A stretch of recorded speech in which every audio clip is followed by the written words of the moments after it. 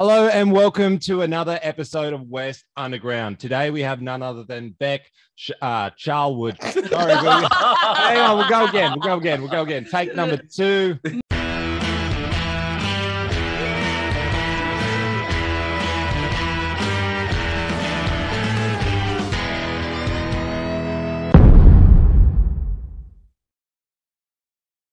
Hello and welcome to another episode of West Underground.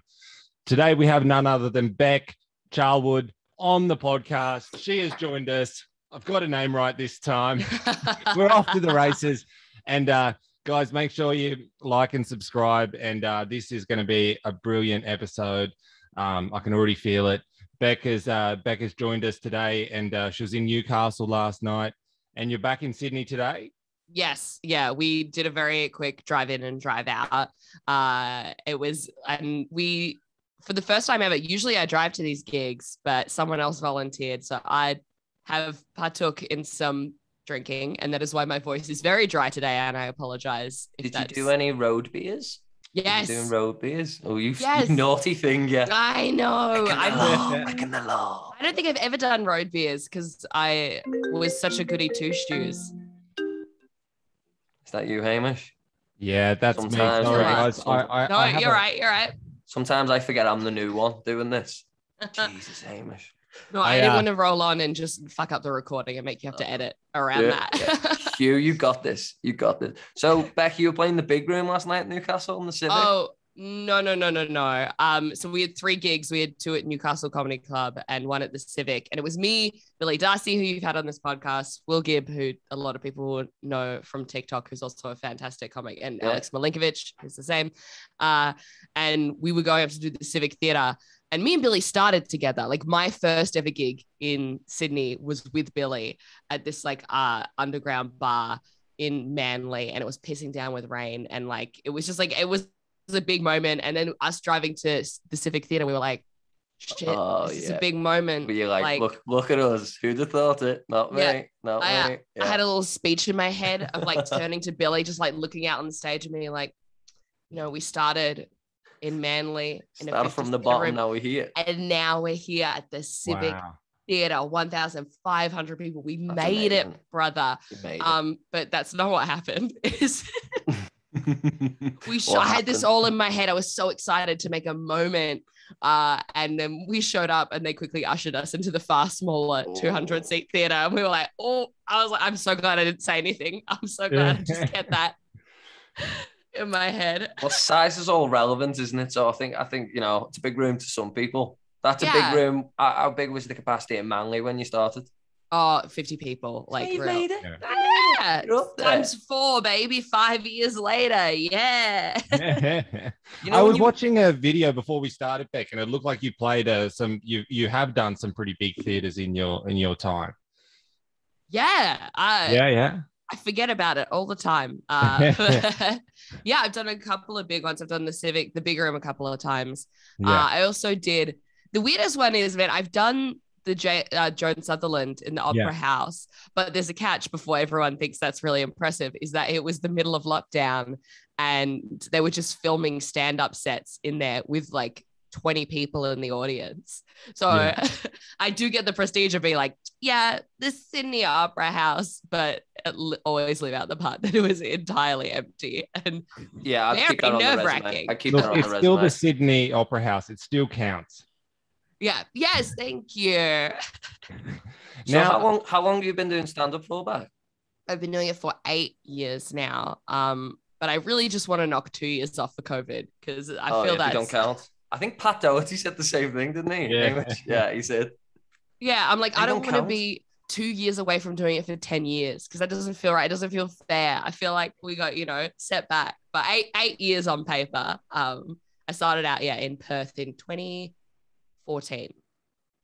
Now, Bec, on how you said there that those 2 years don't count. What I want to say, and this is going back to what I saw of you on YouTube, in a massive theater. I don't know where it was, but it looked like the stage was huge.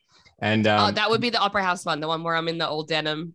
Yeah. And that's the Opera House. Well, when you were in the Opera House, I saw you on on the stage, and you said that a little spiel about comedians and comparing them with musicians. And I have to say, I think we're all jealous of you guys, because over this lockdown period, you did so much better than us. And like you guys really were like, okay, fuck the live shows. We can't do it, I suppose. So we're going to go on to this. We're going to go digital, and you guys killed it. Right. And I just wanted to say, like, those 2 years don't count, but I feel like it just put more tools in the comedian toolbox. Oh, you've nailed it on the head there. The last 2 years has been like learning a whole new skill set. And I'm so grateful, because I think for ages, comedians did do the opposite thing of be like, only live gigs. That's how we do it.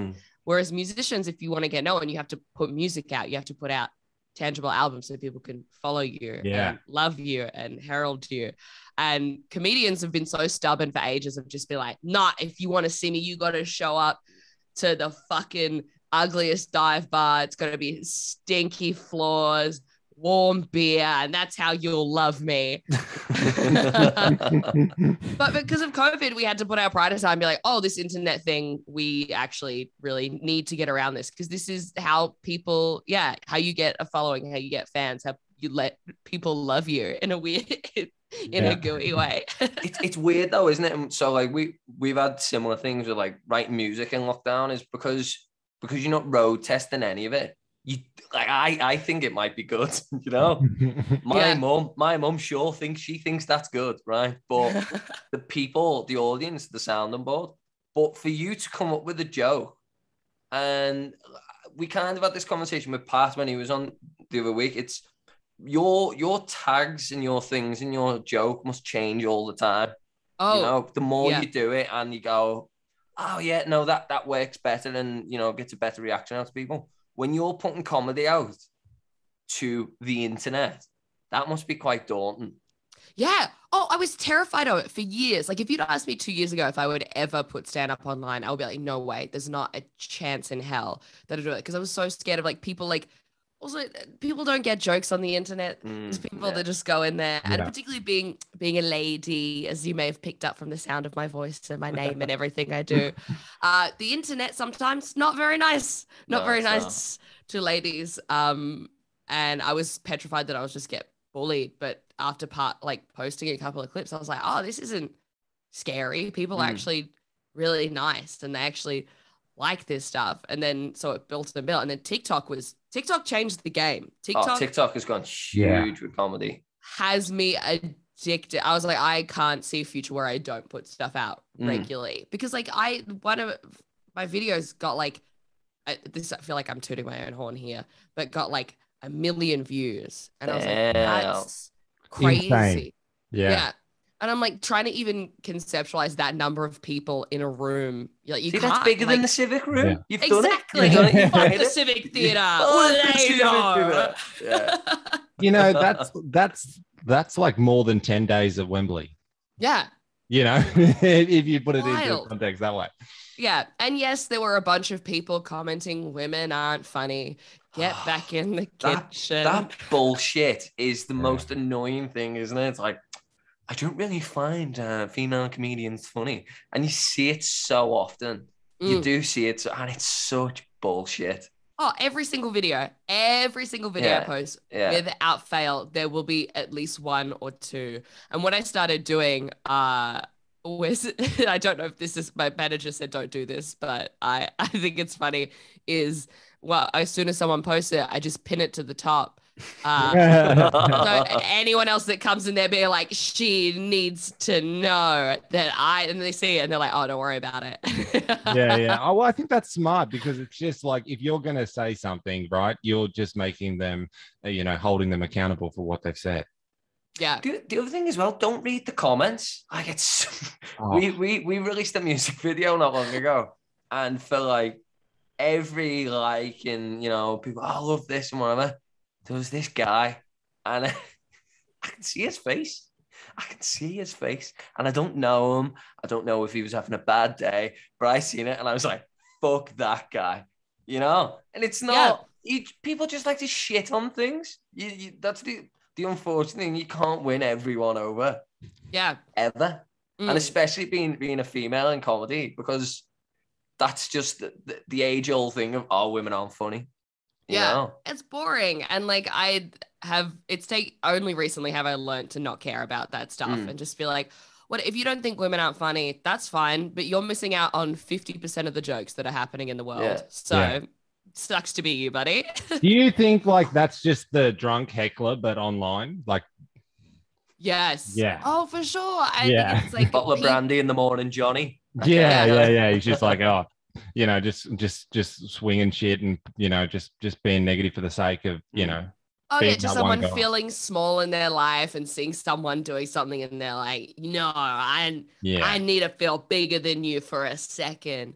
I'm gonna comment that you suck. And you're like, oh, buddy, I wish you all the best. I wish you all the happiness in the world. And that I hope this is the last comment you ever leave and that you find happiness. Have you noticed since coming back from those 2 years that never existed, hecklers are the same, or they've changed a little bit? Maybe they've mellowed out a little bit. People are heckling less in my experience because I think they never had it for 2 years, so they're like, maybe I should not be an arsehole. Yeah, maybe I should appreciate live performance. Yeah. And I think also it helps because everyone's just that little bit socially anxious. Like they're just a little bit nervous to be outside. No one's really like feeling, you know, in their boots yet, ready to be like, I've got something to say. Give it about 6 months and we'll get back to there. And I'll be like, nature is returning. Nature is healing, everybody. Do you guys get hecklers as musicians? Oh, I've had a couple of like homophobic comments thrown at me before. But if you see me on stage, you'd understand, you know. Jackie wears the tightest pants he can find and once I wore a cape. But I remember someone was like shouting homophobic stuff and I was like, I just like got down, I was singing in his face. And actually we had this conversation when Pat was on. I was like, the heckler thing, it's different because if I'm playing a gig and all those people are there to see the band, right? And I've got those people anyway. So if someone brings their mate who's an arsehole, I can just, if anything I say is automatically hilarious and I can shut them down with it, even if it's not funny. Yeah. Cut them in half. When you're doing you know, just like a weekly comedy show where you're not advertised or whatever, I think sometimes people want to see the challenge because they've seen Jimmy Carr deal with hecklers and they've seen all these great comedians deal with hecklers. So they want somebody to say something just to see if you can cut it. You know what I mean? Yeah. Oh, yeah. They think they're helping every single time. Yeah. I'm like, helping your career, lady. That's what I like. That. Yeah. Every single time if you ever talk to a heckler after the show, they're always like, oh, you and me out there. You and me doing a little double act. And you're like, no, cunt, I've been preparing for years. I've been writing for years. You don't just get to show up and be a part of my fucking act. Also, as well, I love a heckler when it's a great gig. Like when it's like, the audience loves you. You could do fucking anything. And they're like, oh my God. And someone has the nerve to jump up and be like, I'm going to join in on this. Because it's so easy to shut them down and it makes it fun and it's different and it's easy. The worst heckles are when it's a bad gig and the audience agrees with the heckler. That's when you're like, oh, I have to really fucking pull my finger out my ass to get out of this one. So Bec, do you have like a I don't know, a manual for dealing with hecklers? Like if you wrote, you know, have you got a bunch of like go-to lines to kind of rebuttal with them? Oh yeah, I definitely have a list in my head, but as soon as it happens, it goes out the window and it's just just say the meanest thing for himself. The meanest thing on your mind. No, you can never get mean. Never get like, unless like because I'm a girl as well. If I get really mean with someone, people don't vibe with it unless it's like they've been going for ages and everyone wants them to shut up. But you still have to do it with a smile on your face. Like if I say something really mean, I have to be like, you are being such a little bitch. Yeah. Okay. My usually one is like to ask questions. I think that's the easiest way to make someone feel stupid because they're never saying a better punchline than what you've got prepared. Like they've never got anything behind it. And as soon as you just go, why'd you say that? And they'll be like, oh, I didn't know I was gonna have to do a follow-up line. And you're like, that's right, bitch. You came to play. I understand just this one comment. That's all I've got. What's the best heckle you've ever had? Have you ever had any that have I don't want to end your career by you admitting defeat, but have you ever had anything that just went, any comic that thinks that they haven't been bested by an audience or bombed mercilessly, they're not a real comic. Okay. The worst one that fucking got me was, and it also motivated me as well. I was doing a gig in the Central Coast somewhere, and it was Sydney Comedy Festival Roadshow. So all the fucking amazing comics on the lineup. And I got up and started doing my jokes. And then this woman who'd seen me somewhere before started saying my punchlines. Oh, before I said them. Oh, no. And there was no way. I like tried to go over and be like, shut up. But this is the thing, is my set wasn't going well that night. So the audience was kind of like, yeah, you suck a little bit and we're going to let this lady bully you. Oh my God. On stage. And eventually just got to a point. I was only doing 5 minutes. Thank God. I don't know how I would have done longer, but I kept trying to like think of new jokes or a different joke that I might not have done. But I was so anxious to be like, what if she knows this one? I'm just going to be bested again. And it got to a point where like, I said, like, I think I called her a bitch, and the crowd didn't like that. And I'd be like, well, that's my time, guys. I've got to go. And I need you on the drive home, wrote a whole new set. Yeah. It motivated me like crazy. Bec, what would have happened if you were like, oh, hey, lady, am I doing the show or are you? Like, you know what I mean? Do you want to come up and tell my jokes? Oh, you should have given the microphone. Should have given the microphone. That would have been great if I thought of that in the moment, but I was so deeply embarrassed. That's the most annoying thing about hecklers as well, is if they best you, you're not just like, well, move on. You think about it every week and you're like, what if I'd I like the idea. What if I'd done that? Everybody, this is Judy. She's my understudy. She's going to finish the show now. Thanks, get Judy. On up here. The guy saying 5 minutes. She says in 4 minutes, 30 seconds. Go on, Judy, get up there. I hate that lady. Oh, she's the worst. It's horrible. I haven't been keen to go back to the Central Coast since, but I will. I'll go anyway when they'll have me. Yeah, I think the Central Coast too is like, you've kind of got like that hardcore, Aussie crowd. Would you say that? Because like I feel like when I've done some traveling up north, you get to Central Coast, and it just feels really, really like 1980s Australia. Yeah, they're running footy shorts. They let go a little bit. They're still pretty good. The Central Coast is like definitely a bit looser. And they definitely let a lot more stuff fly than the inner city. Yeah. But I will say, starting comedy in Perth, that is another world away, baby. They are playing a different ball game out there. Yeah. Oh, the minor town. Because I started out there, and then when I moved to Sydney, I actually had a friend take me aside, and this is so embarrassing to admit, but she very politely was like, I love you. I think you're real cool. I want to be friends with you. But I have to say, some of the words you were using, we haven't been using them for a very long time over here in Sydney. And I was like, really? No. Yes. Really? And it was such a rude awakening because I was just a dumb bitch from the suburbs. She's going to get cancelled. Oh, I'm so grateful for my friend to pull me aside like that, because I could have just kept going on that path. I've been the most unlikable, person and not realize what I was doing. So what's Sydney like? Because I imagine, because there is a lot of like backpacker, well, it used to be, and tourists, and majority on Sydney side, you know what I mean? It's people like me who moved over. But welcome. Do you find that different then to playing that kind of audience? Because surely people's limit on what they find funny and what they find acceptable is different in any, like if you're playing in the city and then you're playing in a Manly, surely that's two different vibes altogether. Absolutely. I'm sure Pat's spoken about this because Pat is the backpacker whisperer. I have never seen someone destroy as hard continually in front of backpackers as Pat Doherty.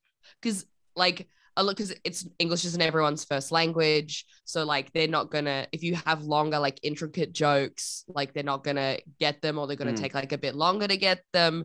So like going out to like Manly and Coogee as well, they're very heavy backpack areas, but it's a great challenge because it goes to show it's like, are your jokes just working in one part of Sydney City? And is that where you want to gig for the rest of your life, Yeah, or that's a do good we way of want to looking go at around it. the world? Like, so it's an excellent barometer.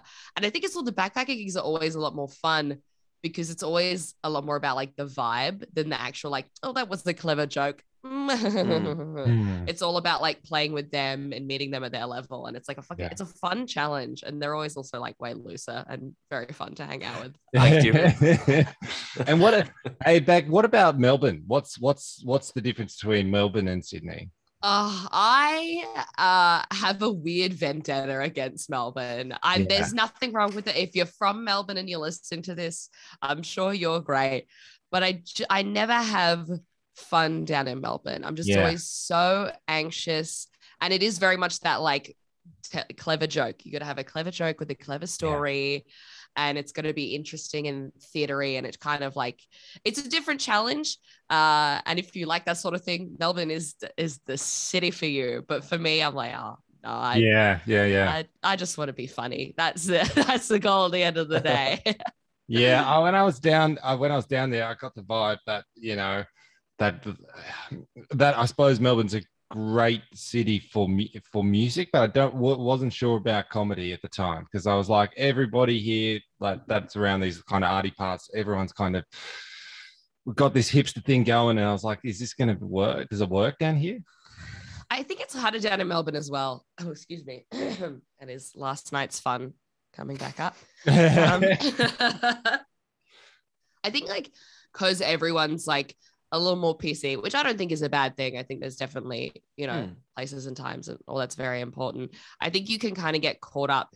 They get a bit caught up in their head about what they should say rather than what's funny. And I think that holds them back a little bit because they're all kind of scared of like, oh, what if someone cancels me, or what if someone tweets about me, or the worst thing to happen to a comedian is to end up in a group chat of other comics talking smack about you, because that's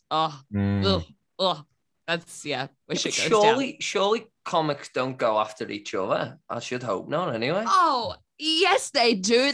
We're awful, you evil bastards. Yeah, really?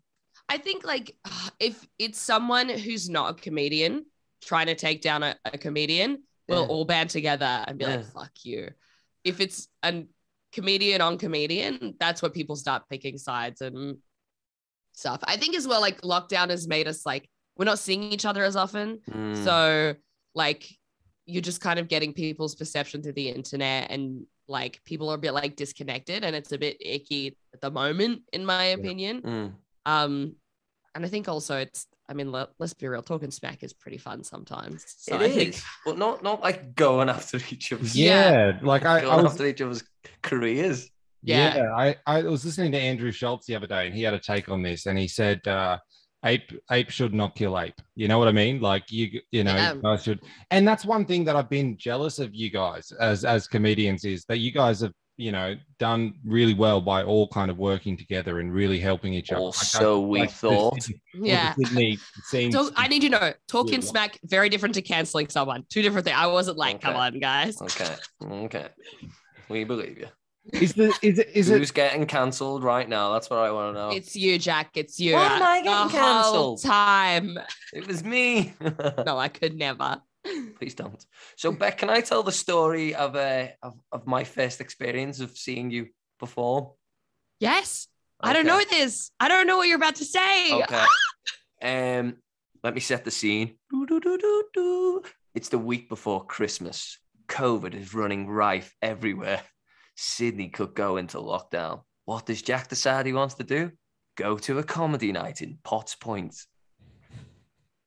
It was a Wednesday. It was a Magic Mike comedy night. Oh right? My God. Okay. And it was the weirdest experience ever. I love stand-up, right? I love going to stand-up. Not this one. Though. It was just, we were all in there, all sat next to each other.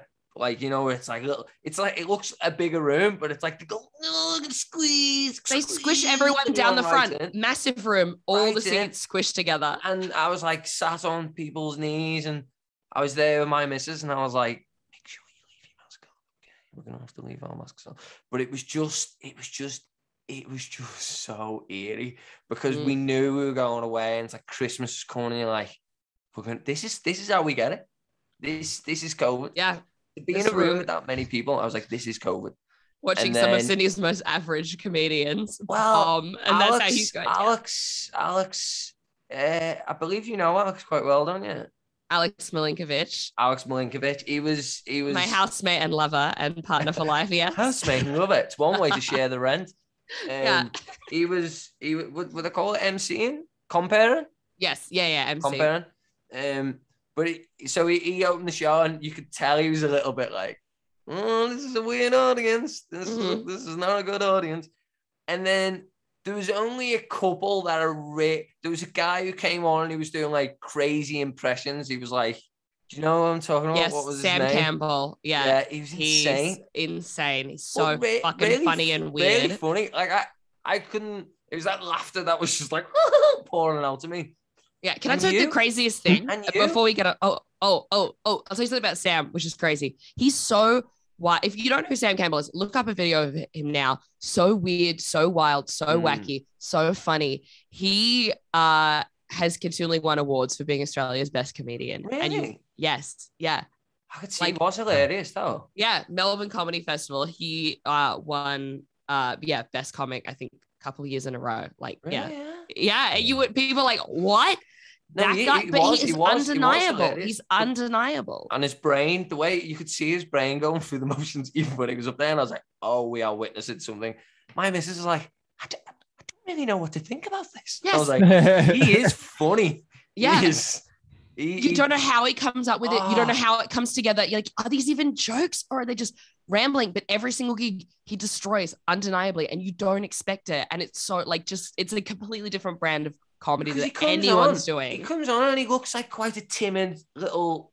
He looks like a 12-year-old boy. A little boy. That's what I was gonna say. He looks like he's just said, "Mom, I've done my homework. I'm gonna go and do some jokes now." And that's then a great Sam Campbell impression. Killed it. Yeah, he absolutely killed it. He broke you guys. The crowd was so tense. The weirdest night. And you got up, and I remember you literally got up and you like had a couple of jokes, and then you like looking around the room and you kind of knew you're like, this ain't gonna be one of those nights. Yeah. Because it was that eerie. You'd think we were going to watch a public execution, not a comedy night. It was so weird. But you were you and that guy and I obviously MC. It was like a shining light about it because it was so weird. But you made it, a little bit less weird for the time on. Thank you. Which I needed because it was a weird time. It just got to the point where you had like I saw Sam just getting in their faces and angry at them, and I was like, okay, that's how you do it. You just got to get up and be like, this is funny, and they're like, oh fuck, all right, I guess it is. Jesus. Yeah. Oh damn, what a weird gig to see me at. And yeah, that was a weird ass night. I remember just like my opening joke was like I was so mad that we had to check in because I was like, we're just gonna get an update tomorrow. I'm just gonna get that red alert being like, you might be dead. And I was like, I'm just gonna say that. I'm just gonna get it off my chest when I go out on stage and tell everyone. And everyone in the room went, it's so true. We're all gonna die. We're trapped.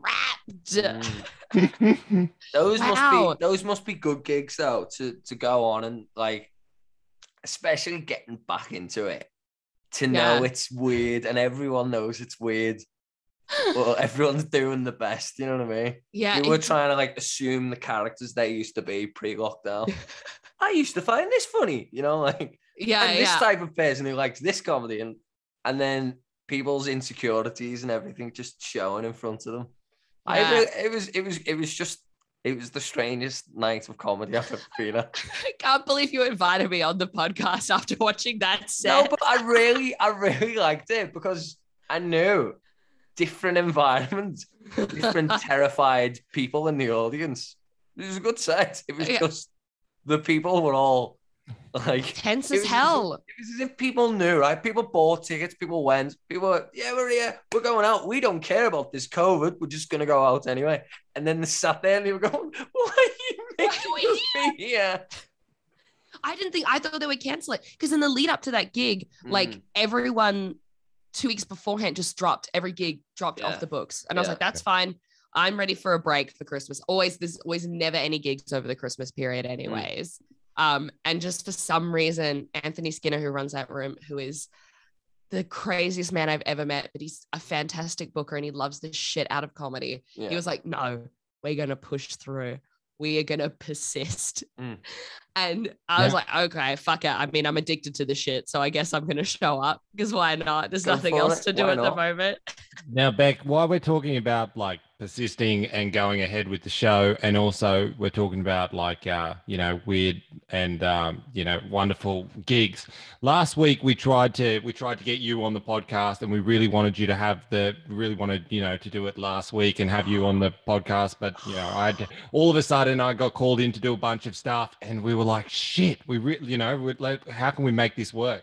And me and Jack, I think we spoke to Pat Doherty for too long. We're gonna let this out. Oh, I think we should. I think Tell me. We let the cat out of the bag. Why not? Go on. Okay. All right. So we did the podcast like a couple of nights before we were supposed to do your one last weekend with Pat Doherty, and I was telling him, we've got this one coming up with Bec. I'm not sure if we're going to be able to do Bec Charlwood, he said. Bec Charlwood. And I was telling him, about, I got called into work and then I said to Pat, you know what? Do you reckon I could say, do you reckon you could, do an impression of me? And he said, I reckon I could. So we were going to almost have Jack come in with this and see and have Pat Doherty play me and see how long it took you to notice. With like, are you doing this right now? Is this like a green screen and Pat's just gonna welcome to the show? Pat Doherty. No, he's not yet. So the idea was going to be is like the camera would be off for a bit and then we'd be talking and he'd just be like, I'd be like talking as if he's Hamish. And then just like 20 minutes in, just turn the camera on and see if you even noticed. I would probably notice, but I would be way too polite to say anything. I'd be like, you look like and sound like. Also, because like that is a Pat thing to do. That is I love Pat, but he's a snaky fuck. Well, I'll tell you one of the reasons why it never happened. Pat texted me at, I think it was 5 a.m. Saturday morning. He said, not happening, brother. And I went, understood. We've all been there. I'm a little bit jealous. But yeah, it would have been, he said, I think it'll take Bec 25 minutes before she knows. Probably before I said anything. Yeah, absolutely. Yeah. Honestly, we could probably do the whole podcast. And at the end, I would text Pat and be like, was that you? The whole time. Yeah, I'm a bit sad. That would have been funny. Well, thank you for not setting me up. I appreciate the forethought of trying to set me up in the first place. The thing is, if we would have done it, I can imagine you turning around being like, why the fuck would they do that to me? Of all the people. I would get it. That's exactly what Pat would do. Pat will go to all kinds of lengths to just try like do a small prank or just like mess you up for like no reason. Like I'll call someone who I don't think knows Pat remotely whatsoever, and he'll answer the phone and pretend to be them for so long that it gets to a point where we're like, Pat, put the other person on the phone. Yeah. Stop the bit, mate. I'm busy. Yeah. Look, we were just kind of going in for it and running along with it because like we've almost done like 100 episodes now. And, well done. I think I've been in all of them. So it would be nice to pass the mic to Pat. And I thought it would be I thought it could either go two ways. It's either going to be a train wreck or it's going to be quite funny and pulled off well. See, Hamish, you could have had Pat, and then Bec, you could have had that lady who was telling all your jokes for you. Yes. And you both could have had understudies on. Oh, just a back and forth between this crazy woman and Pat Doherty. Yeah, I'd like to see that. Have you got a close group of friends then in comedy, like a group that pretty much does the circuit together? Yes. Yeah. I've got like there's people that you gig together really often with, and then you have the people who are like your like close pals that you tell everything to and annoy the shit out of. I've got my colleagues and I've got other people. Yeah, but Pat's part of that inner circle, and he's someone because again he was running the first ever gig that I did with Billy in Sydney, so He gave me my first shot, and it was in a room in Manly that was full of backpackers, as we've mentioned. So yeah, I've known Pat for years. He's really good friends with Alex, my partner. So yeah, he's fucking wonderful. And then of course, like I think Pat. Who else? I feel weird just listing my friends. Like these are the ones that are G's. The rest of them go fuck yourself. At least you've got friends you can list. Yeah. It's not a long list. I tell you that much. There's probably about 3 people. I think it's better having a little core group, isn't it? Yeah. Yeah. You have like a core group, and then you have like heaps of people that you're like friends with. But like drinking buddies. If you ever ask them to help you move house, you guarantee that message is being left unseen. Now, Bec, a quick question. Did you watch our episode with Billy Darcy? I listened to it. I didn't watch it. Oh, that's all right. Well, I'm glad you didn't watch it, to be honest, because our editor Hugh, he was a big fan of Billy Darcy. Went on TikTok, became a big fan over lockdown, and then he said, "I want to be in this Billy Darcy one." So he's standing next to me, but the whole time he shaved his head. He had a Britney Spears moment during lockdown and shaved his head and sat next to me, and looks like he's the bouncer of this interview, and it looks so strange. It's the funniest episode, like visually. That's so funny, but also so like, I mean, professional. They're like, damn, they've hired a man to stand here. We need security the whole time. We need security. Yeah. Now, Bec, tell us about your podcast. Yes, oh my, the Ladies' Guide to Dude Cinema. Yeah, because I've watched a few videos and I feel a little bit insulted, but I really liked it as well. Are you a movie guy? I am a movie guy. Yeah. What movie do you force people to watch? Or not force. So strongly recommend. There's a film. It's called Danny Collins, right? And it's Al Pacino. And Al Pacino is like 75. And he's like, hoo-ah, Al Pacino, but he's older and cooler, right? And he's a singer. And he's kind of like Neil Diamond. And he gets a letter from John Lennon that he should have got in the 70s. And if he'd have got the letter, his career would have been different, right? It's a brilliant film. Brilliant film, right? That does sound I want you to review sick. it and shit all over it. That's what I want you to do. Absolutely. That sounds exactly down our alley, because the concept of the podcast is we watch all the movies that dudes have told us we have to see, which for ladies, it's a lot. It's a very long list. I think our list at the moment is 400 movies long. The Die Hard one is so funny. It's so hurtful, but it's so funny. We don't mean to be hurtful. Like, this is the thing. We just don't. I mean, look, sometimes I get a little bit too passionate in a negative way. But we just don't know. So it's fun to just be like, I don't know. What does this mean? Why is this guy important? I'm not sure. Was that a lockdown project? No, we've been going for 3 years now. Really? Yeah. How it started was because me and Alex J are best friends in the real world, not just on the podcast. And we were kicking back a bunch of rosés, and she just started seeing this guy, and he needed her to see Lord of the Rings. She was like, oh no. Yeah, not even gone past the point of like dating where it's still like we are like making out all the time and it's hot and heavy. He wanted to break that up with a 2.5-hour movie about freaking dragons. Piss off Lord of the Rings fans. Yeah, I'm on the same Come on, like. Yeah. And she was just like, "Why? No. Why is this a thing? Why does this? Why is this not the first time this has ever happened to me? Like, we're having fun. Get to the movies later. Why does this need to be like, a test that I need to pass in order to keep getting that dick? It's not fair. That's the most ridiculous thing ever, though. Yeah. To be like, does this girl really want to get in her pants? Really want to get in her pants? Has she seen Lord of the Rings? And you know what? How did don't give the D if she ain't seen it. Oh, it's mad. Jesus. Do you know that's the only series like I think I've never I can't get into. Like I really can't. Like I remember I've got so many friends that get so culty about it. Like they're like, oh, Lord of the Rings, and they start. I can't do it. Like I get Harry Potter, right? I get all the others, but like that's the only series I can't do. I even tried with The Hobbit, and I was like, I can't do it. Sorry, it's a type of person, though, isn't it? Who Lord of the Rings. Yeah, but this is the thing. There's all different, a lot of dudes, and I think this is just how you guys were brought up to bond, is being like, these are the things I like. And if you like them, stop it, because you've got me thinking about, have you done Bad Boys 2 before? Because that film was like my favorite. Yes, we have done Bad Boys 2. You know the worst moment in that? One. The worst moment in that film. It's a great film, right? It's like Mike Lowry, great film, right? Mm-hmm. At the end of the film, she throws the gun, right?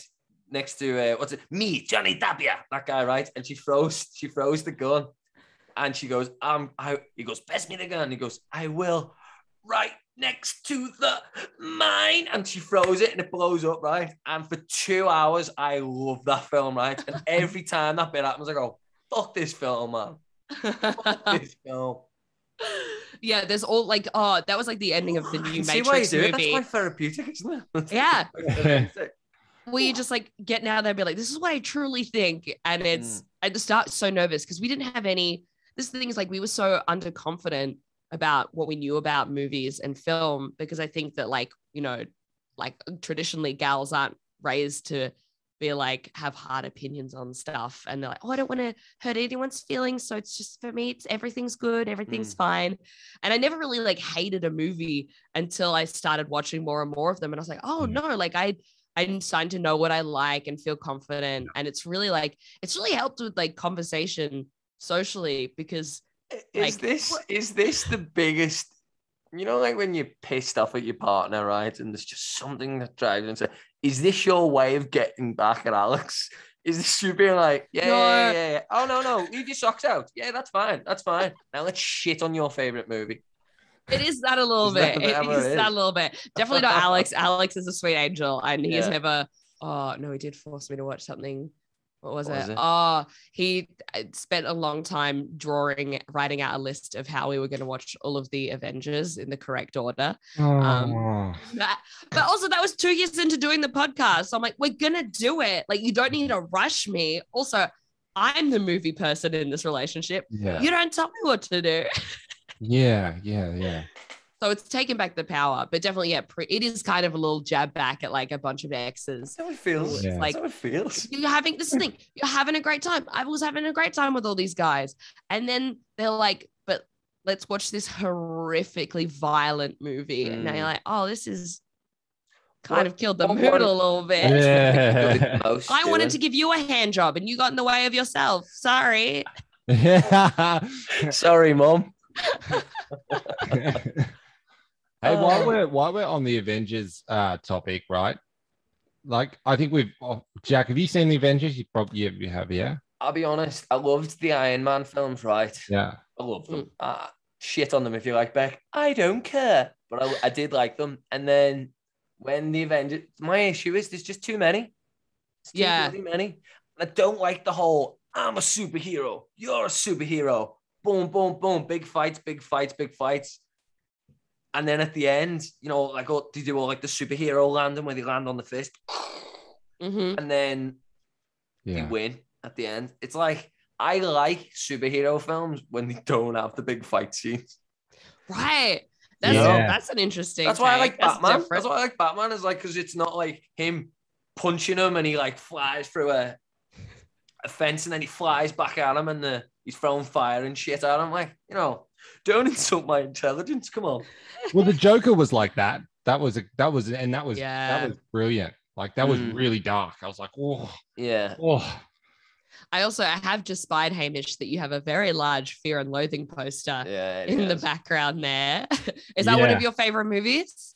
Yeah, look, I like the concept when I was a kid. I was like, oh, this is cool. This makes, you know, like illegal activities not seem quite so bad. And also I love the soundtrack. Shit on it, Hamish. No, I want to say now, I'm not going to shit on it. I'm not going to shit on it right here, right now. But I will say, don't listen to our episode about it. Then to protect yourself and preserve our friendship. Look, to be honest, I like that. The movie, the movie is a wacky movie. The soundtrack of this movie is great, and I like how Johnny Depp tried to go into it and did a good job, like taking him off. But the structure and the timeline of this movie and the book is just a fucking head fuck. It's worse than Pulp Fiction. I think that's like that's a genre movie that doesn't jibe with me. I don't think it's a bad genre, but for me, it's like that movie was just so it did a great job of making you feel everything that the character was feeling. Like you were on drugs. Yeah. But for me, I was just like, oh, it's too much. It's too crazy. Alex, actually, my partner, he watched it on acid, and he did not have a good time. He was like, I wasn't right in the head for like a week after. Yeah. It's not a good movie to do that with. But yeah, I don't think you should watch any films on drugs like that. I watched them. I was in Amsterdam a few years ago and I watched Limitless after taking shrooms, right? And you know the scene where he goes up and he turns the lights on and he goes, I was blind and now I see. That like happened to me with the trip like the exact same time. Oh shit. And it was the worst trip ever. And then I don't know why. Have you ever seen the film Lord of War with Nicolas Cage as a but that's on our list. That's on our list. It's a terrible film. And he's like an arms dealer. And I was watching that and I was just like cowering to myself, and I was like, I'm never doing this again. Once again, sorry, Mum.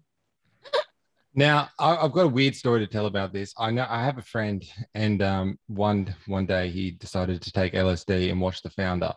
2 years later, he's now very rich. So I don't know if it was a good move or a bad move. You know, that's a way to manifest, baby. It's the guy who started. It's Michael Keaton. And he's playing the guy who started McDonald's. And he's what does he do now? He sells cocaine. Probably. Of course he's rich. I'll tell you off the at the end. Okay. All right. Definitely sells drugs. No, he's a bit more legitimate than that. But I don't want to get him into any trouble. So okay. So what's your favorite film to shit on, Bec? What was your favorite one? What film did you watch that you've heard so many good things about, and then you went no? Oh, easily High Fidelity. That like, and also this ties in because this is a music podcast of like, I'm sure you guys have met those people that are like, my taste in music is the only taste in music, and you can go fuck yourself if you don't like it. Oh, and like that's like, yeah, and it's just that guy, and he's the hero of it, and just everything about it was like touched on all the points of our podcast of like things that like set us off and make us so angry, and people love it. People are obsessed with it. That's the one we got the most backlash for. People are like, you didn't get it, it's satire. And I was like, well, it wasn't very good satire, and that's why I didn't get it. Poor satire. Yeah. Ooh, satire. You know what's one of the funniest movies I watched recently was that I don't know if you guys have seen it, but it's called Lucy. And it's with Scarlett Johansson. Yeah, and she becomes like a USB, and I was like, what? Wait, what? What is going on? That's like one of the movies I remember watching before we had this podcast, and I was like, oh, I didn't like it, but maybe I'm wrong. Maybe I just don't know anything about movies. For 2 days after that, I would think about that movie and just start giggling to myself. I was just like, that was the biggest letdown of all time. Like I was watching this movie and somebody told me it was shit. So I was like, okay, I'm going to watch it for myself. And then I go watch it. And then I was like, I had to like turn the TV off and sit there and like think about what I just witnessed, and then I just see myself laughing. Have you reviewed The Godfather? Oh, here we go. Funny you bring that up, because I think all men feel the same about The Godfather, don't they? Yeah. Tom Hanks says it best in You've Got Mail. Wait, when does this podcast come out, by the way? I think The Godfather came out before this comes out. I think you're right. Yeah. Why are you reviewing it? Are you reviewing The Godfather? Yeah. So we're doing it this week because it's the 50th anniversary. It's our most requested movie of all time. I'm sure it is. Because we're recording the episode on this Tuesday, comes out Wednesday. So we're so scared.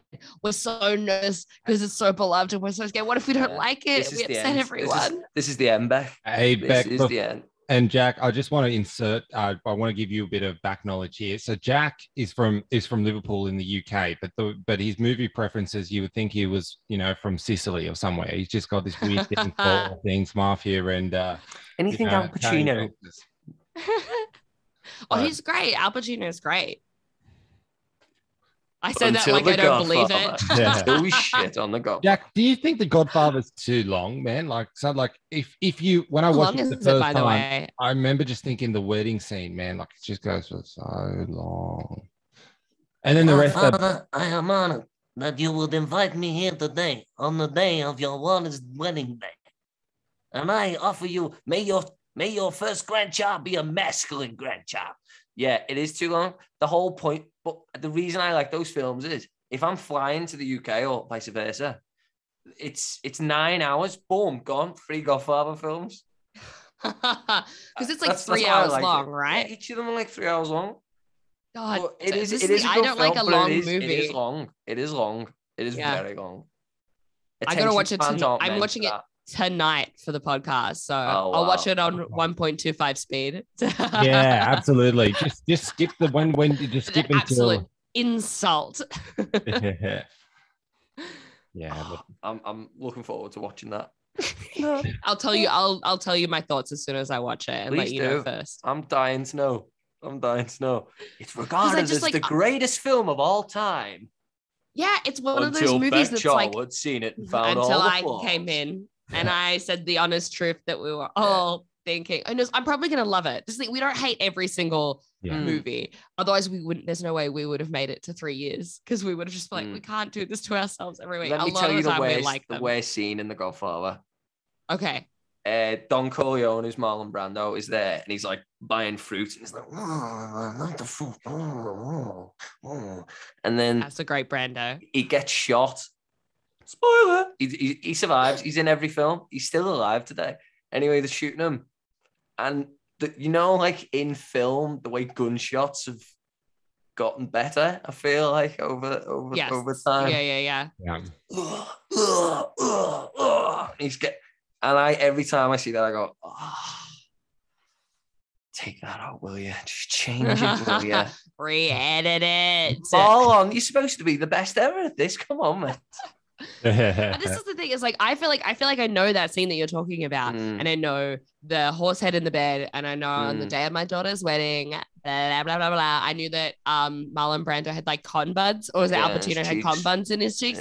Yeah, I know all of this. I've never fucking seen this. This is from people telling me about it, and I'm like, this is So probably gonna breeze through it. I hope you enjoy it, and I hope you find something wrong in it, because then I can find it as well, and I can be like, no, I don't. The point of the podcast isn't to fucking ruin everyone's favorite things. Although I think a lot of people feel that way, and sometimes we do that on accident.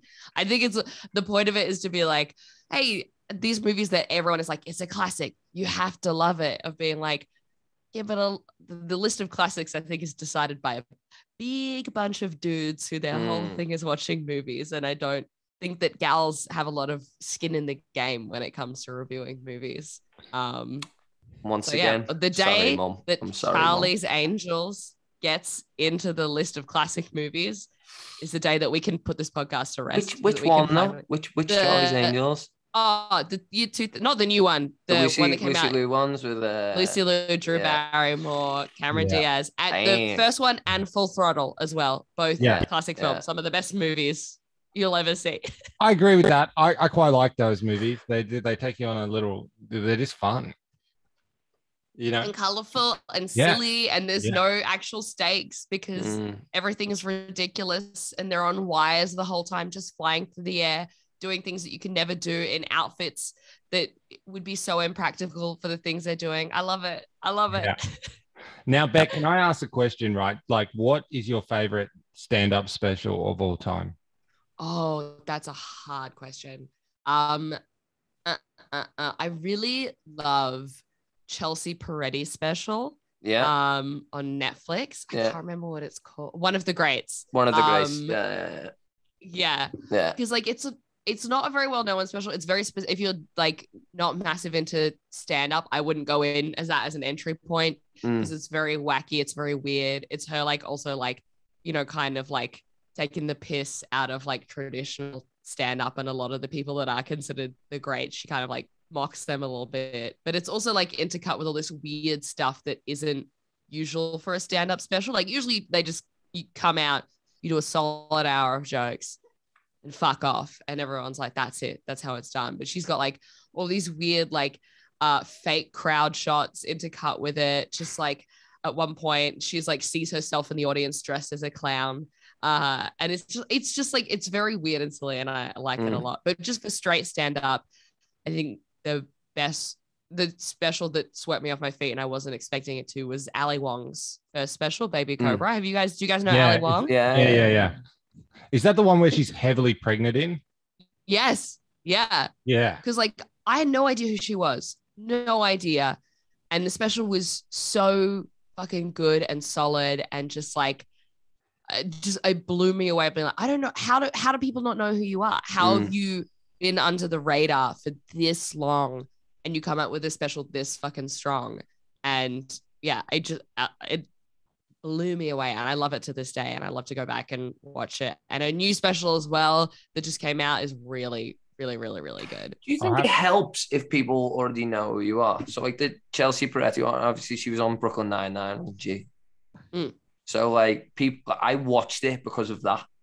You know what I mean? So I'm already going into it like, Gina, I'm going to enjoy this. Yeah. Like, Gina, I'm going into it.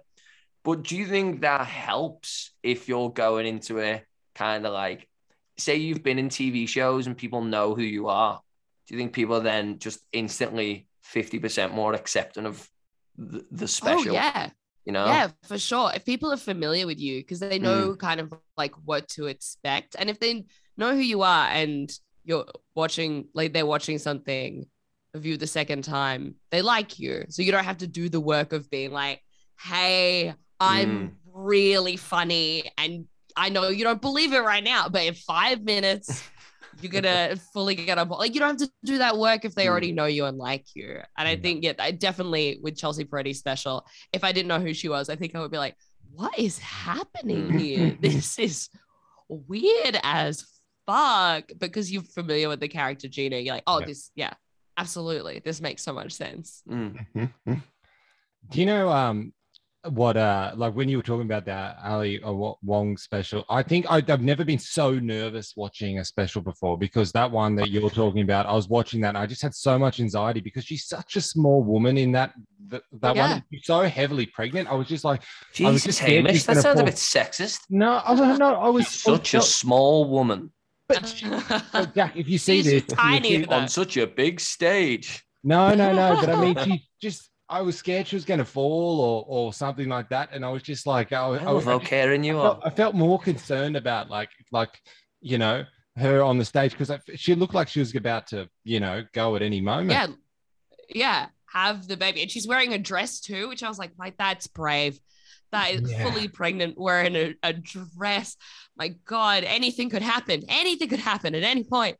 But I think that's what made it so great is like if her show if the jokes were any weaker, that would have made you just stress the whole time. But the set was so good that halfway through I was like, I'm not even thinking about the fact that she's pregnant. I'm not even thinking about the fact that she's, you know, probably in so much pain. She's really constipated and needs to piss. Like she's just doing such a good job. I know the feeling.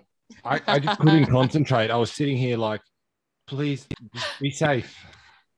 Yeah, that's the wild thing is like it. Usually people will be like, oh, I'm so stressed, I can't even watch it. But it was so successful that you're just like, oh, you can be pregnant and still do things. For me, I was like, oh, that's right. You don't just lie down for 9 months. Like you still have to go to work. You still have to do these things. So I was like very like that blew my mind. But I totally get the stress. I definitely felt the stress too of watching. Yeah. Is that the hope like nowadays for the Netflix special, or has it kind of moved on from that still now? No, are you kidding me? I would kill everyone I knew to get a Netflix special. I would. I'm glad we're not that familiar then. Yeah. Can I give you a Netflix special I watched recently which let me down, and then I'll give you one that was really good. So I love Theo Von. But I watched his recent special and I was let down by Theo Von. I was like, I know you're funnier than this, man. Like there was just something. I think he was maybe because it's, you know, his first, he was just a bit more held back and reserved. But I watched Isaac Butterfield's first special and I think I was just laughing because I hadn't heard somebody be that wild and maybe insane. And I was like, oh my God, you know. I have stories about both those comedians. All right. On a personal level. So Theo Von, and I think I fucked up in this one. I don't want anyone to think that I think I made a good move here, but I was like, I think this was about 5 years ago, and I was still like pretty, like I wasn't established or anything. No one really knew who I was, and I was just, you know, trying my best to make it in the world. And Theo Von came to Sydney and he did the Enmore Theatre, and a friend of mine got asked to open for him, and at the last minute, Theo asked if he's like, hey, do you know anyone else like that could come open? He's like, my friend Bec, she's killing it at the moment. Let's get her on. So this is like, the show's happening at 7. I got the message at 10 a.m. on the day. And it was not from Theo, it was from some other random comic who he was working with, just on Instagram being like, hey, can you do 10 minutes at the Enmore Theatre tonight? Oh. And I didn't believe him. I was like, this is a trap. This is not, there's no way that this is actually real. And I kept being like, hey, can I like give you my manager's number? Because also my manager is like, you know, a man in his mid-30s and no one's going to fuck with him. Whereas me, a gal in their early 20s, a bright-eyed, bushy-tailed, will do anything for the biz. I was like, I'm not gonna make a good decision here. I can feel that I'm probably being tricked. This is way too good to be true. So I was like, can I give you my manager's number and he'll sort this all out? And he was like, no, I don't want to deal with a manager. And so for me, I was like, red flags everywhere. I was like, no, that's weird. This is how you end up in a green room and bad things happen. And you're like, no one knows you're there. And I was like, oh, I would die to perform at the Enmore with Theo Von. But everything that just went on around it was so weird and creepy. So I said no. So I said freaking no. Yes. I mean, like we have no idea what it's like being a woman, right? We have no. I am thankful to say I don't know, right? But that must be a thing as well of security wise and everything. That's so. Because like I'd never think if I was getting a message. Oh no, they're gonna want to see me with my shirt off now. But like, exactly. For women in the entertainment business, that's crazy. I can understand that. I can understand that. Yeah. It was so like, in hindsight, I'm like, oh, it probably was like, it would have been fine. But just like, he wasn't giving me like a lot of information about like whether it was going to be paid, like what, like how it was going to run or anything like that. And he was like, really, Kate. And I was just like, oh, I can't, like, I love comedy, but I don't want to get kidnapped or like, just like, like I just don't want to get into a bad situation. So look, would have been sick, coulda, woulda, maybe shoulda. But yeah, in future, if you are wanting to book me for something and you're listening to this, give me details, give me a rundown. Let me know that you're not a fucking creep. But Isaac Butterfield, I used to gig with him all the time, way back in the day. And I hope he doesn't mind me. I mean, he's probably not going to listen to this.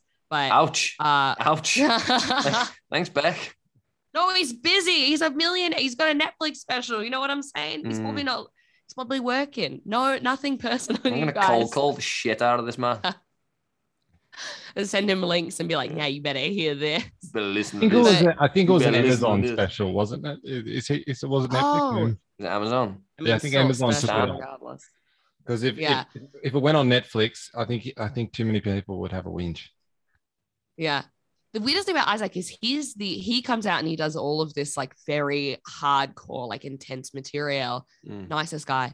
So sweet off stage, so polite. Like some of the best manners that I've ever copped from another comic. And so we used to do gigs all the time in Newcastle because that's where he's based.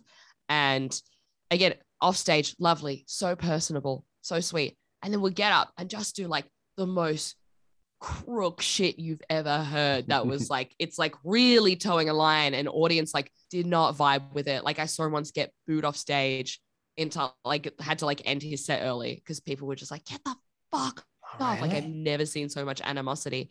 Yeah.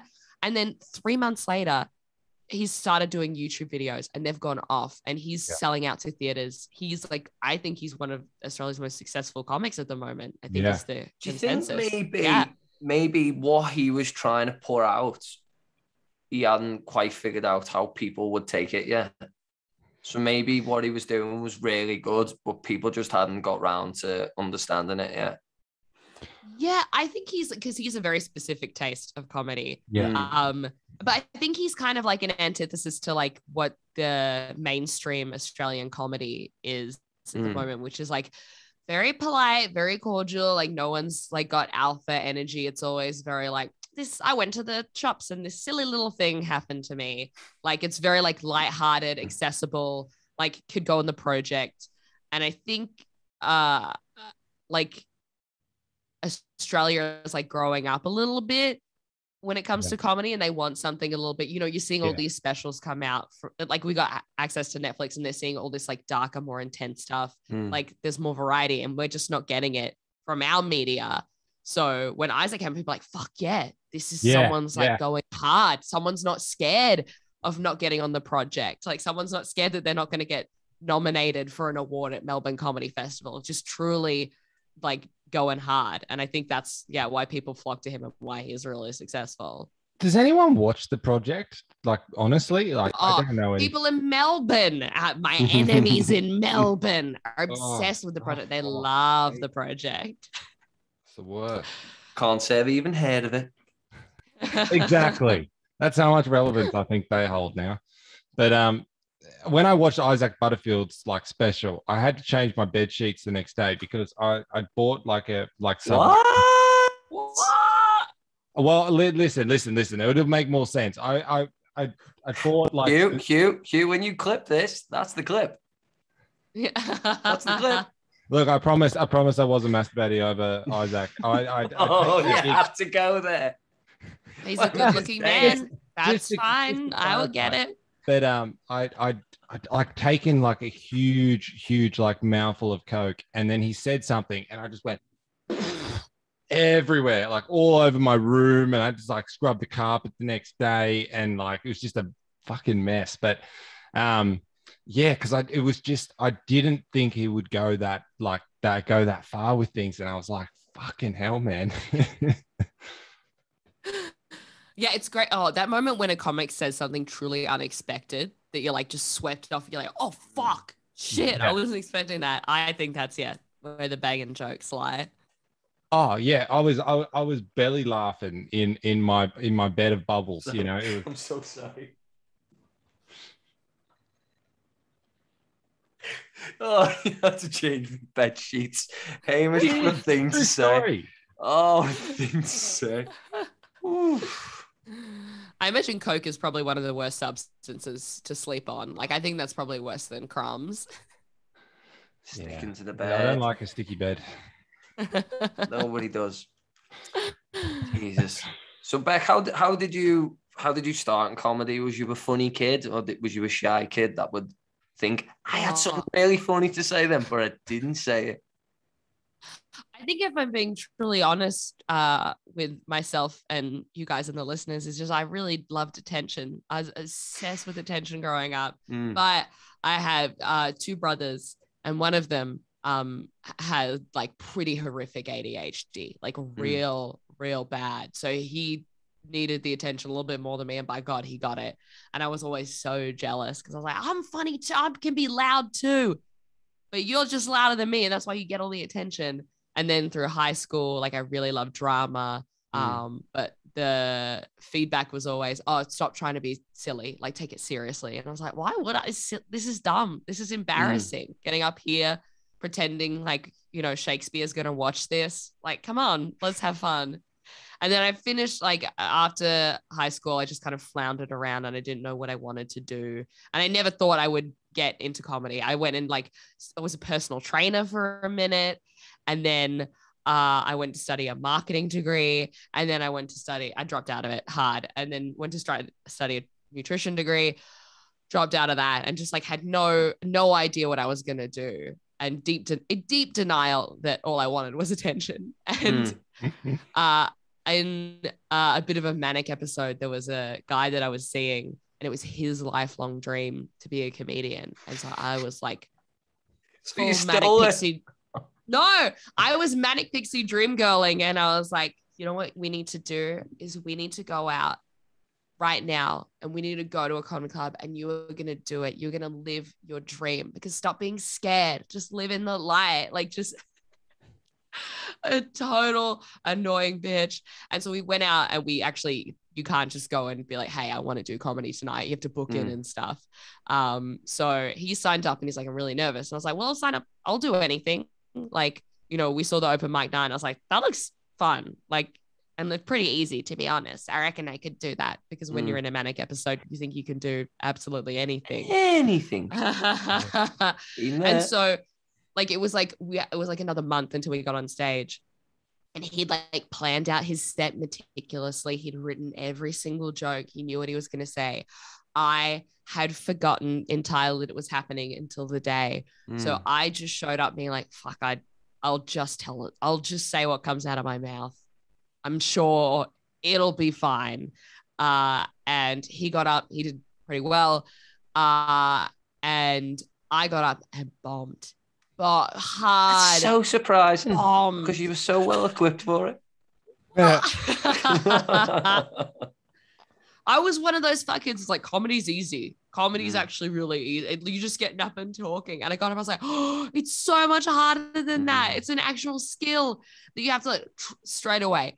Conked me out of that manic episode so hard. I was like, oh no, like that was brutal. That was really, really hard. But I was like, you know what? I want to go again.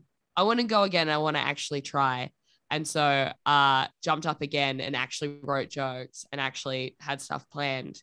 And after that, I was hooked. I was like, this is what I want to do forever. I've got a question. Without a doubt. Is this ex-boyfriend, does he still do comedy? Yeah, I was one of No.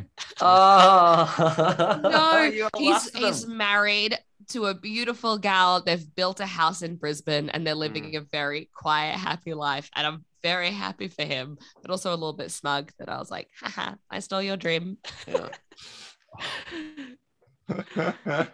And he loves Lord of the Rings. Yeah.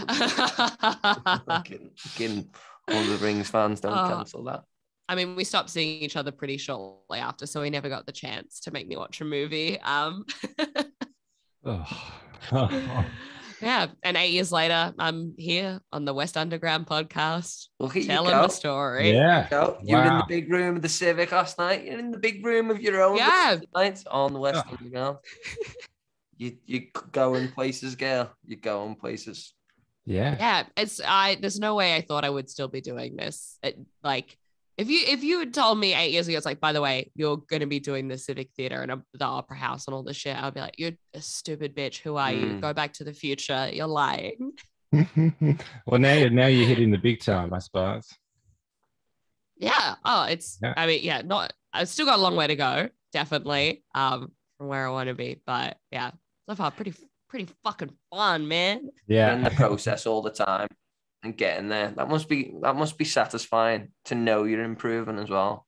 Yeah I think also, like, in a weird way, lockdown was really good to just kind of sit back and look at how far, like, and how much things have changed, because I'm a gig pig. I love every single night. I'm just like, when's the next gig, when's it happening, just looking at the diary, trying to fill it up.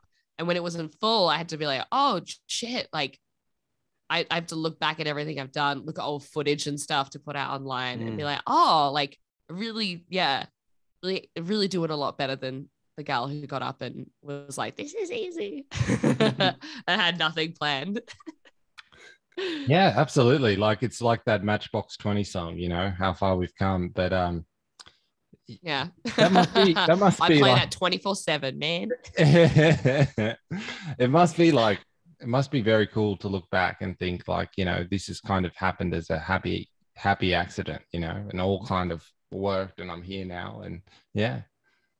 I definitely made a promise to myself when I started. I was like, hey, if in 5 years this is not looking like a career, don't be one of those people that's just annoying the shit out of everyone, and just like 40 years old being like, can I crash on your couch? I've got some gigs in town. Like, oh no, not gonna happen. But yeah, like literally what happened actually at the 5-year mark, I was like, oh, I don't know if this is a good thing. I'm just like gigging all the time and doesn't seem to be really going anywhere.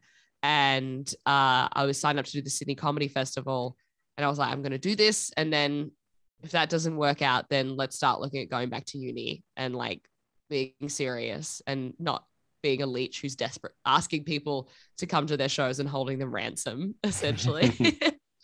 And then the day after my show's finished, I got a call from a very big comedy manager, and they're like, hey, we want to sit down with you. And they signed me. And I was like, oh, all right, well, I was planning on quitting, but now we're going to do this for life, I guess. Now it's a thing. Wow, it's funny how life works. Isn't it nice though, just to have somebody else believe in you like that, you know? Yeah. You go, oh, thank God for that. Because I mean, like my mother, Hamish met my mother the other week, right? She scared the shit out of Hamish, right? Scared the shit out of him. She's the most intense woman in the world. I see that for you. It's always the people who are like really charming and silly and fun who have like the most serious mums. Yeah, I love her to pieces, but her name's Karen, and she is a Karen, right? But she's very like, she'll be like really supportive, but that's, you know, she shat me out like she should be supportive, you know. I lived in there for a while. She's the best hotel I've ever stayed in. But she's very supportive. But when you have somebody else, and be it a manager or like a booking agent or whatever, who actually says, no, you are doing the right thing, keep going, it just lifts you so much. Yeah. Yeah. Oh, it's something I'm so grateful for, and I feel so fucking lucky, because there's so many days where you're just like, does anyone like me? Is this any good? What are we doing this for? Yeah. And then you have someone call you being like, hey, you are good. Keep working. We need you to give us some more shit. So we can keep making money. You're like, oh, okay, cool. At the end of the day, if there's no spiritual purpose, I need to make this person money who's put all their, bets on me. I think we're all a bit mentally vulnerable, aren't we? Anyone who gets on a stage, I feel like, because it is that need for love and affection and attention. And then it's like, just love me, please love me. Yeah, it's crazy. It feels like all performers come out so confident, and you're like, wow, they must kill it. And then there's no satisfaction I derive more than there's been a hot night, everyone's done well, everyone's killed it, and then the audience loved it so much they want to come hang out with the comics, and just watching them realize that, oh, it is an act. They're not just these like fun, confident people who are like, I know exactly what I've got to say, to being shy and like nervous and like so uncomfortable. Now, Bec, I just want to say something, because I know Karen, Jack's mother, is a lovely lady, and I know she'll be listening to this. So I just want to say Karen. that. But Karen, this is your intervention. But the next day I was looking up, like buying a meditation bowl or something, one of those bowls that make a noise. To kill her with? She said, no, just because she said that me and Jack we're going too fast, or just need to be a bit more zen or something. And like, when somebody says something to you, like a little bit of criticism, and it rings in your head, and you're like, oh, is it true? Is it right? So I was looking up like little like meditation bowls and like Hare Krishnas and like Oh man, you had it for one night. I've had this my entire life. You'll get over it. It gets better. Oh no, what did she say? She just said you need to be more zen. You know what's annoying? She probably hasn't even listened to it. She probably because she was staying last week. Because obviously for the listeners, we've tried to do this before and we couldn't because my mother was here, right? And they're moving to Perth. My mum and dad are moving to Perth from Sydney, so they were staying with us for a little bit.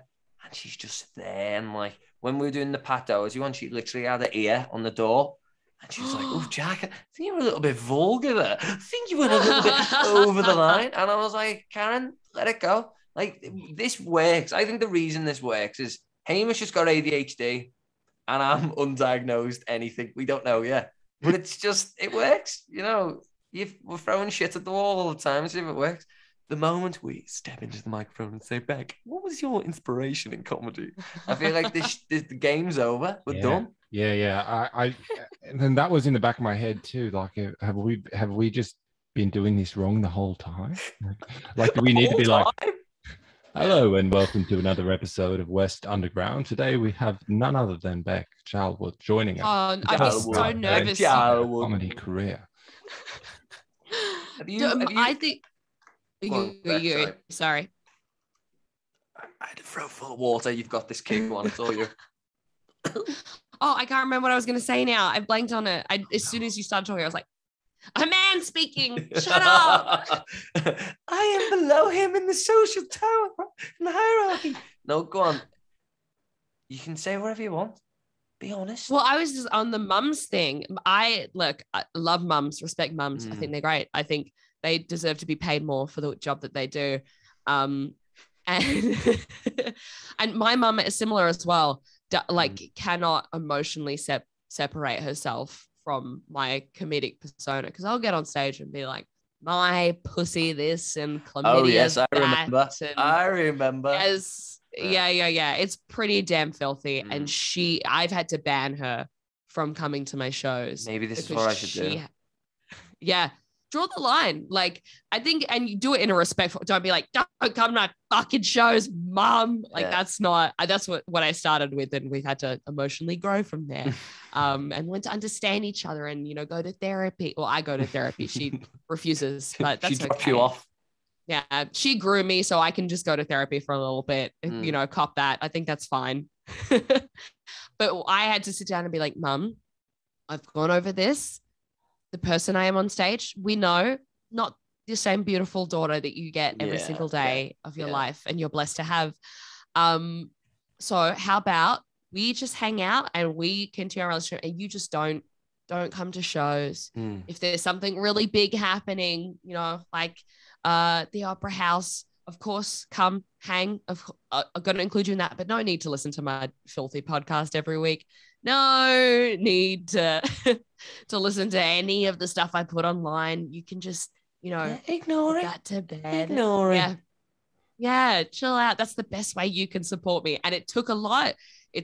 But we're finally at a stage where she's like, all right, I've accepted it. I feel like if I ban my mother from venues, she'll just, because she is a Karen, she'll be like, I want to speak to the manager, and then she will get in. Yeah, that's my fear. Oh. God love I'm her. sure, I'm sure she'll come to an understanding. It's so hard. It's so hard to draw a line with your parents. They're like, I own you, cunt. Don't tell me. Don't you fucking tell me how it is. This has taken years. This wasn't just a one-time conversation with my mum.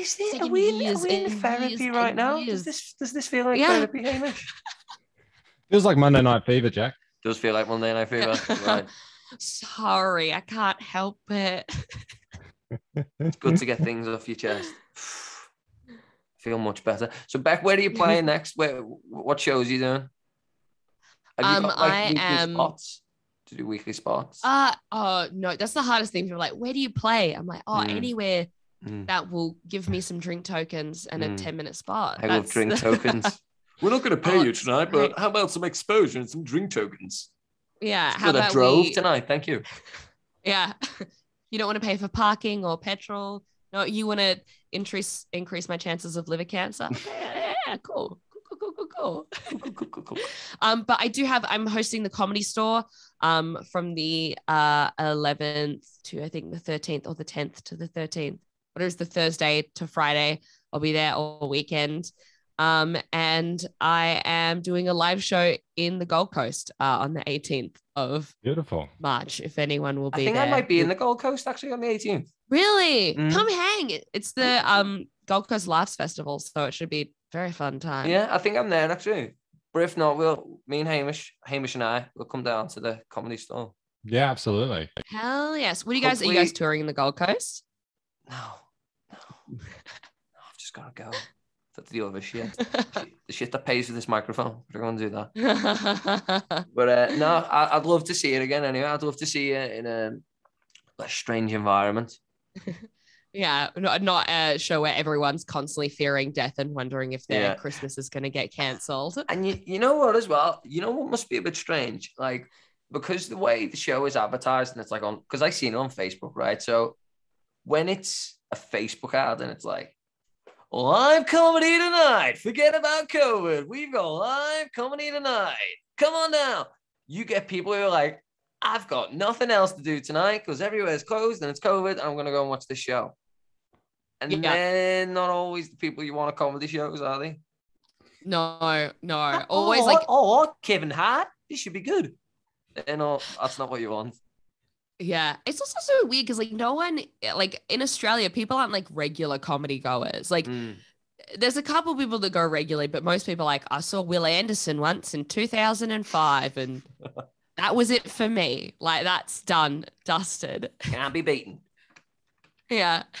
So like I'm grateful for audience that just come on a whim and they're just like, whatever, we'll give it a go. Yeah.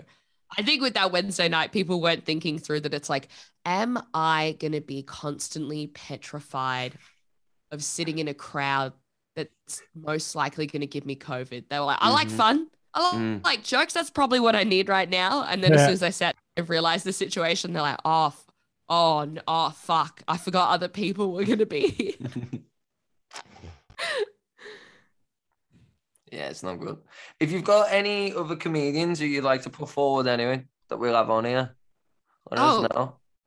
I'll have a think and I'll send you guys a list. Yeah, do it. Yeah. Oh, there's so many people I like. I mean, I'm a big fan of Alex Milinkovic. I think he's very funny and handsome. He's very funny, handsome. Doesn't like the Lord of the Rings. Yeah. How long have you guys been together then? We are coming up to 2 years. Wow! Soon. Congratulations. Yeah, we still in the life each other. You got together in a pandemic. Straight after the first lockdown. So romantic. I was a massive. I'm surprised it worked out. I was a massive creep because I'd had a crush on him for ages, and so I sent him a really, really creepy. I don't know why he said yes. A really creepy DM, being like, "Hey, I had a dream about you." Oh shit. And if the gender roles were reversed, I would have, get the fuck out. Like Hamish saying, after I watched that special, I had to change my bed sheets. Gender roles. But I was like, let's go get a drink. And he said yes, like a psycho. And here we are. Do you use each other as a sounding board for your comedy? Because your comedy's different. Yes. Your comedy's very different. Yeah, it's taken a minute to like get it right as a couple because like as a romantic partner, you want to love everything they do. Encourage. That's amazing, babe. That's wonderful. But also because we're both in the business, if we have a joke that the other one doesn't like, you have to be so careful how you say it because you're not just giving them professional feedback. It's your relationship as well. Yeah. So you're going to be like, and also because our style is so different, we have to like sit and think and be like, all right, would I do that joke? No, it wouldn't work for me. But for them, yes, it would. Yes, it would. And then you have to like change your face real quick and be like, great, I love it. It's wonderful for you. Do it. Yeah. But it's hard if you don't like something. And then often what we'll do is like, you give the feedback of like, oh, I don't like know if that's really like a vibe. And then we have to just go sit in separate rooms for 5 minutes and be like, I love them. That was professional feedback. It is not personal. It has nothing to do with our relationship. Okay, cool. All right. I can take it on board.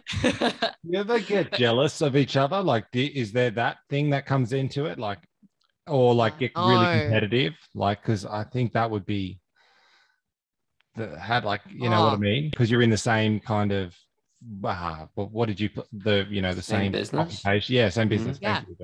Yeah, no, which is great. I think if I started getting jealous, I think that would be indicative of maybe things aren't going well. Because just any success he gets, I'm so stoked and I'm so happy for him. And I know he feels the same way. And I think that's like that's really gooey and mushy and not a funny thing to say at all, but it's the truth. Hamish, have you ever dated another musician?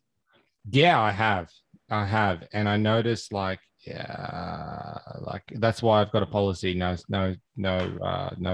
musicians. Yeah. It didn't pan out so well. No, it didn't pan out so well. Got me. Now. Yeah, and I think you know when bringing Jack's mother Karen into this, when the last thing she said to It me, was her. My goodness. He'll be changing his bed sheets again tomorrow. Jesus, leave my mother out of this, Hamish. You mentioned you're bringing her up a lot. Oh, I'm only bringing her up here because I can't bring your mum up. Come on, let's make it fair, Hamish. Anyway, she said to me the other day, she gave me like the rundown lecture with Jack. She's like, don't hurt my boy. Like almost like I was, you know, dating Jack, you know, and it was a very weird moment. And I was thinking in my head, she knows, does Jack, you've told her we're not together, yeah? Well, like that. Boy like, can dream, you know. surely. I think when you are working together with someone like this closely on like a weekly podcast, it does kind of get into like a bit of a like relationship territory. Because I know it's so strange. It's so strange. It's so weird. Like sometimes you'll be having chats and you're like, are we in a couple? Like this is so like, because with Alex J, who I love, and we've had to have like really hard conversations of like, our relationship is fantastic, but it's because we can be so honest with each other and be like, hey, this thing that you're doing, I know that it's not personal, but when you do it, it upsets me. And you're like, oh, shit, sorry. And you've got to like work through that stuff. And like, because you're working together as well as being friends, as well as being, you know, comedians. So you're like, oh, we got to, put a lot of work into this to make it run smoothly. Yeah, Hamish and I do like 11 hours some week. Like we're literally looking at each other. I'm not even kidding. And I really enjoy it, right? I do really enjoy it. But my missus is like, you are a couple.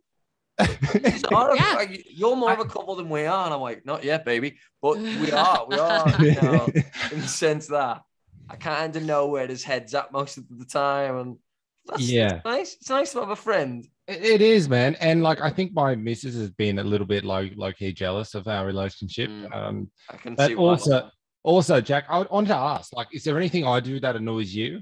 Nothing. Yeah, because I can't think of anything that really pisses me off that you do. Except when you bring me mother up all the time. No, you're good, mate. You're good. Yes, man. Thank you. I like it. We got that out anyway. That's so sweet. Oh my God. You guys are 5 minutes later without each other's throats. Bec, if it wasn't comedy, what would you be doing? Oh, that's a hard question because I don't have I think this is the only reason I've stayed in it is after that 5-year mark. I'm like, there's no backup plan. There's nothing else. Fuck having a backup plan. Don't have a backup plan. Yeah. I think actually I wouldn't mind being a producer. I did like some producing work over lockdown for the first time. And that was really, really fun and rewarding. So like it still have to be like in the creative field. I don't think I could go back to like an office job or like even working as a personal trainer. I think I'd be awful at that, especially now with my drinking tolerance. I'm like, there's no way I could stand in the gym and, you know, pretend to be high and mightier than anyone. Yeah. But yeah, I think producing would be, the vibe. Cool. I think, well, what, you know, every other Australian comedian seems to be like they were studying to be a teacher or something, you know, like we've heard that story a couple of times. Yeah. A teacher is a really big one. I don't know if you know Harry June, but he works as a teacher and a comedian. And I think it really helps because you get like, you get like, I mean, 7-year-old hecklers are the same as 70-year-old hecklers, aren't they? I suppose. Oh, I reckon no. Being in a room full of teenagers, 6 hours a day. Are you kidding me? I would rather bomb for 5 years than do that. That like terrifying because they're so mean and they're stinky and they think they're the best and everything they say is so interesting and they're just like they're at their bullying peak. Like they know exactly what'll fuck you up and they don't give a shit. Yeah. Terrifying. Yeah. Scary shit. But I think it's the same kind of thing, isn't it? You're still holding the attention, and every day you can walk in there and you've got like 20 kids that have no choice but to listen to you control the room. Yeah, true. Maybe. Oh, I couldn't do it. I think also the planning as well that goes into teaching. Like you got to make a plan for every single day. You got to write out like a 45-minute set for every hour. Yeah. Oh, there's no way. Let's not forget the holidays they get though. Come on. Yeah, I've got a couple of friends who are teachers and are like, oh, yeah, I've just got 6 weeks off the summer now. And I'm like, fuck off. What would you guys do if it wasn't music and stuff? No way.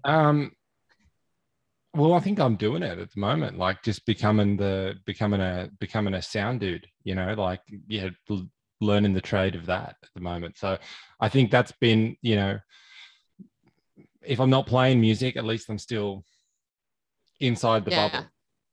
Yeah, around it. Yeah. And I think, I don't know, I just know for myself, I don't think I've got I've got too much ADHD to finish a uni degree. So I'm kind of fucked. So my options then were limited. Yeah. So it's like, I have to be super interested in what I'm doing to actually succeed. Otherwise I'm fucked. Yeah. Yeah. Because I have a bit of ADHD too. Yeah. Like just the idea of sitting in an office for 8 hours, panic attack, complete. Yeah. I don't know. Have you ever tried to have an office job before?